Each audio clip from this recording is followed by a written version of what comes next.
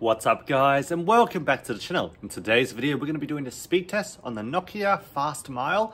Now this is the first gen Fastmile. I do want to take a look at the new third generation Fastmile, but I don't have it at the moment. But I thought let's do a video basically 3 years later. Basically, is it much better? How good is it? And all that kind of stuff. And I have got to say, I was quite impressed with the speeds that I was getting last night.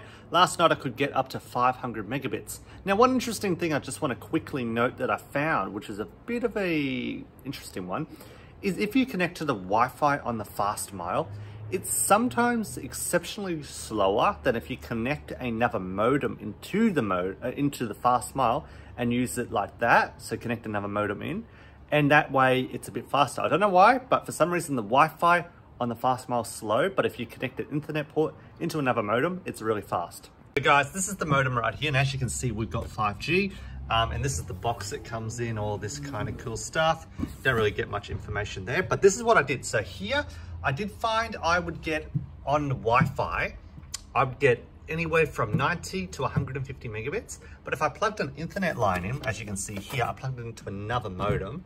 And we'll just show you where that other modem is. And that's this little GL iNet modem. And this is capable to 1 gigabit, I'm pretty sure. And I found as soon as I did that, plugged an Ethernet line into this, I got up to 500 megabits per second. So I'll be doing a speed test on both at the same time. So I'll be doing one with the Wi-Fi on the Fastmile, but also I'll be doing a speed test. It's still the Fastmile, it's just connected via the internet into this modem. So we're gonna do all that today, and let us know what you think down below, and let's dive into it. And we'll do the speed test on a MacBook Pro. So yeah, we'll show you that on the MacBook Pro, and then that's gonna be basically it for today. If you found the video helpful, let us know down below. Subscribe for more. Let us know down below what you wanna see on the channel. Alrighty guys, we're in front of the MacBook right now, and let's do a speed test. I'm now connected to the Nokia Fastmile built-in Wi-Fi on that Fastmile Nokia. So let's do a speed test. We'll do 2 speed tests, and then we'll do one on the plugging it through the internet line into another modem. So as you can see, actually not too bad. We're getting, yeah, pretty all right. Again, this is pretty good. Like if you subscribe to this through Optus or something, I believe you get 1 month free, and it's only like 90 bucks a month. Pretty good value for money. But in this video, it's not about the companies that provide it. It's about what service, how fast it is, and that kind of cool stuff. So right off the bat, you know, we've got pretty good download and pretty good upload. Let's just do that one last time, and then we're gonna connect to that other modem, still using the Fastmile network. And that actually dropped out, which is, I don't think it dropped out. I think it's just my computer playing games.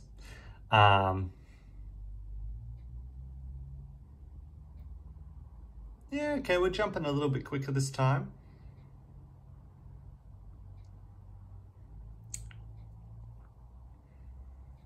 Nearly hitting that 200 megabits per second.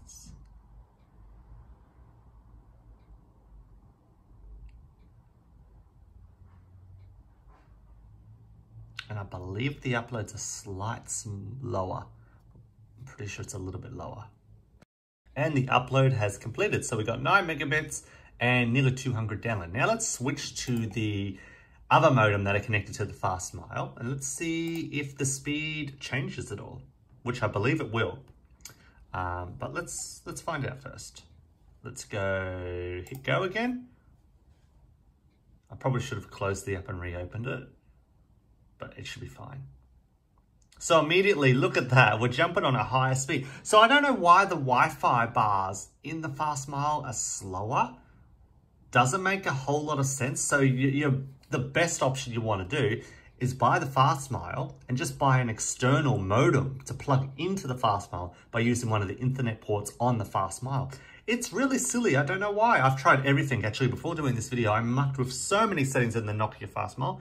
I could not improve the speed. I tried everything. I thought initially, I had it in the wrong location, but I went, nah, it can't be. I've got the green light, can't be in the wrong location. Let's just do that one last time. So you guys, if you want the ultimate fast internet, you need to plug in an external modem into the Fastmile. But if you don't really care about that and you're using like streaming, like watching TV, and you've got all that connected to the internet, oh, no need to buy another, no need to connect to like a external modem. It's just, if you don't mind getting not anything over 200 megabits on the Wi-Fi on the Fastmile, if that is a deal breaker and you want to see if you can get higher and higher, maybe buy an external modem if that helps. There you have it, guys. We have done the speed test on the Fastmile, and as you saw, it was very interesting. When you plug an external modem in, it's actually faster, which makes not a whole lot of sense. If you know the reasoning, let us know down below. And if you want us to do any speed tests on any 5G, 4G modems, let us know down below. Thanks for watching.